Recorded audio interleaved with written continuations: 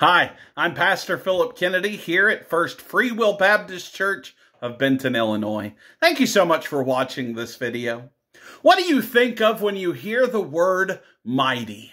I think of a lot of strength, or maybe even super strength. Some people might think of a superhero. Did you realize that even in the Old Testament, it was prophesied that Jesus would be mighty? Isaiah 9:6.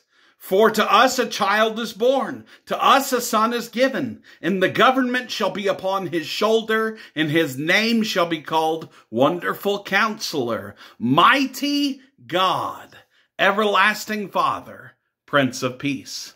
Jesus is mighty God. He's not some make-believe superhero, but he is mighty God who is able to save your soul and forgive your sins. I hope that when you think of the word mighty, you think of Jesus Christ, because there is no one more mighty than he.